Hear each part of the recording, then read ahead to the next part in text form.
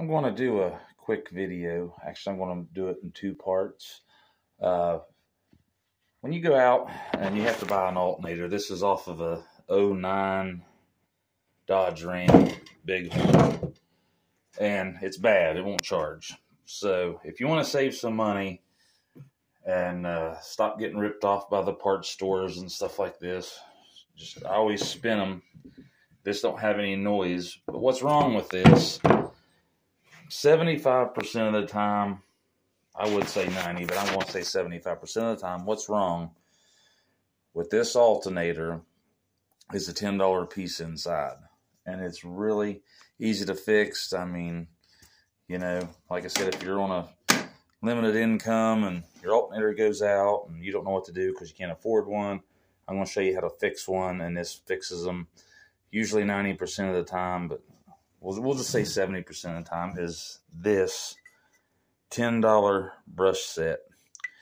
And most of the time, I have a local guy that I can get these from right down the road, but you'll probably have to get it from eBay. Is the best place to get it, I would say. You'll have to look up your alternator, then look up a brush set. And this is usually what they look like. And what happens is, inside here, this is on a spring. You can push it down. I don't know if you can see this or not, but you can push it down. And they wear out to where, well, basically, this is an old one. You can see how far it's wore down. I broke the back off of that one, so it's not exact, and it's off of a different alternator, but see how much brush you have on there? And then this is a wore out one, and this stops the alternator from working. So I want to tear this apart, and then I'll show you what it looks like inside, and I'll just do another video, I guess, and show you how to fix this. This is a $10 part. Even if you say, hey, I ain't got the tools, you can go to Harbor Freight and buy the tools to take this off your car